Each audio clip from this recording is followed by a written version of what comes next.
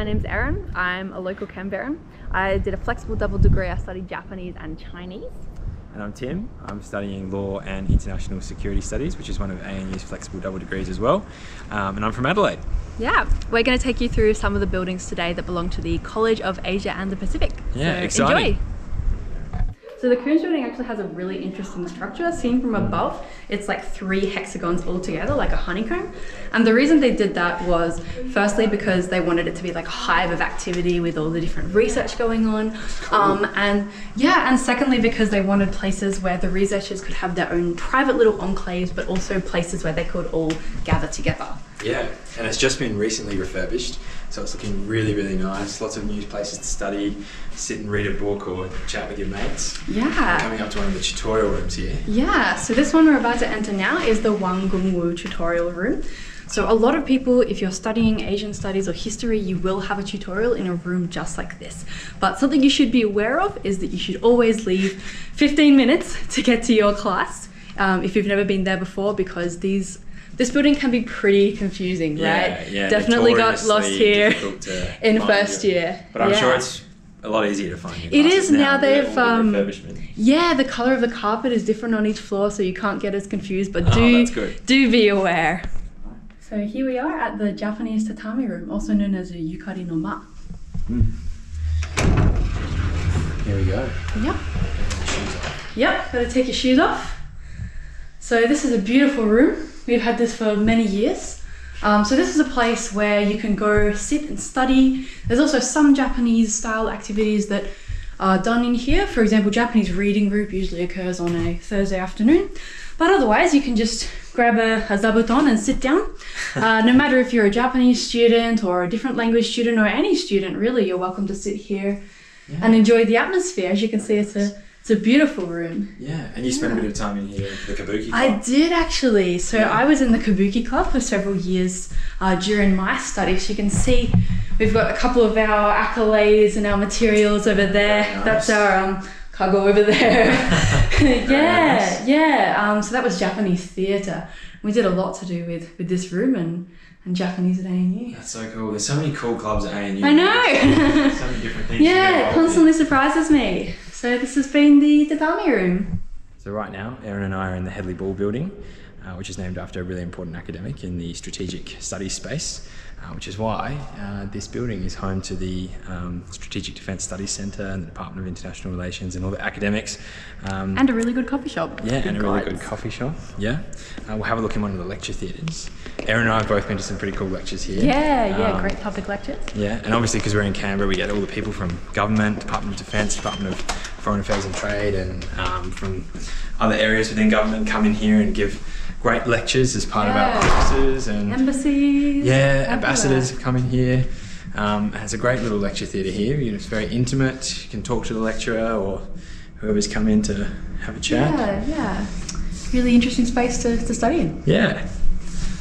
This is one of the reading rooms in the Hedley Ball building. There's 3 of them on all the 3 floors. We're on the first floor here.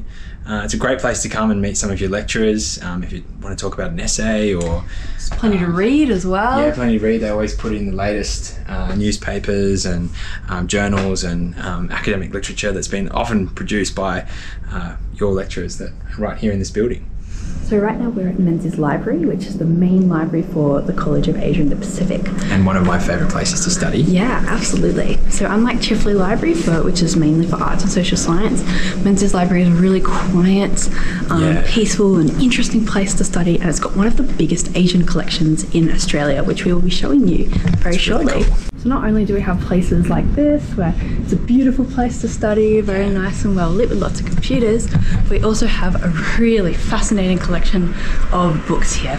So the floor above us has English language books about the Asia Pacific, and this floor right here has a lot of other language material. You've got things in Chinese, Japanese, Korean, Sanskrit, and also here we have our Tibetan scroll collection, which is incredible. This is one of the things that makes the College of Asia and Pacific at the ANU really unique. Dajahao! Well, here we are at the Australia Centre for China in the World. which was founded a few years ago, and it's one of the leading international institutes for Chinese studies in the world. Also where we both studied Chinese back in first year. Yeah, back in first year. And we got some nice gardens here which have a lot of Asian plants. They go with the seasons, so a little bit dry now, but in spring and summer it's very beautiful down here. Lots of flowers, lots of greenery. And just on the right here there's a big auditorium in there. And they have lots of cool guest speakers come in. Yeah, public lectures. Public lectures, which Erin and I love to go to. I think 2 years ago the president of Kiribati was here. She was talking about climate change and how it's affecting her Pacific country, which was really, really cool. But we're heading in to the China in the World building. Here we go. So down here, this is the main foyer, and on the right over there, there's a gallery, and they normally have a really cool photo presentation on in there, or some cool artworks that have come over. It's a bit empty at the moment, but through here, this is where all the offices of all the academics who specialise in Chinese related fields are. And if we go down here, there's a really cool dragon. So the China in the World building really brings together, you know, academics who specialise in cultural, language, Chinese philosophy, with other geopolitics. Other areas like geopolitics, trade. There's a kitchen here. The dragon. Oh, there it is. Very cool. So that's our tour of the buildings of the College of Asia and the Pacific. Now we're going to hand over to Denny. Yeah, here you go, Denny. Hey, hello guys, I'm Denny Rawan. I'm PhD student in economics here at Crawford School of Public Policy, and I will be taking you for a short tour of the facilities on campus of the Crawford School here. I'm an international student coming from Indonesia and started my study in early 2019, and it will be a nice experience to share with you our campus and all scenery that we have here at Crawford. Okay, now I'm in the Brindabella theater room, one of theater room we have here for lectures and seminars. This one is a small size lecture theater, and in total we have in this Crawford building about 6 lecture theaters and about 10 small classes room.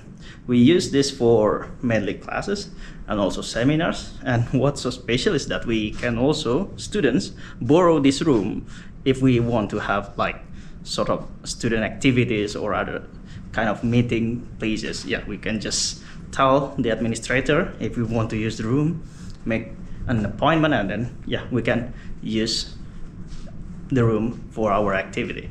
So on my left, it's tutorial rooms with the glass. So normally students can use all this room for either studying, tutoring, or discussion with friends and other fellow students mainly. Also on the right, and yeah, normally people are and students are hanging around here to spend time between classes. And right here we have our pantry and the kitchen on my left, where we can take lunch or grab some coffee, and of course normally there will be some free biscuits, and as you can see here, free flow of tea, milk, hot chocolate and coffee. We have many PhD students, and yes, every PhD student we have our own room. Normally one room we will share it with 2 or 3 students to do all the activities. And because it's a big community, at any given time, normally we have like 150 active PhD students enrolled here at Crawford. So yeah, you won't be missing anyone here. It's a very big society. And all are well supported, very diverse, from many countries, all around Asia, Pacific, Europe, and even Africa. We all have them here. A very big cohort of PhD students, right? I would like to say thank you very much for joining our tour here at College of Asia Pacific, and I want to say that it's a great pleasure to take you for a tour seeing our beautiful campus here, and I'm really looking forward to see you here at ANU.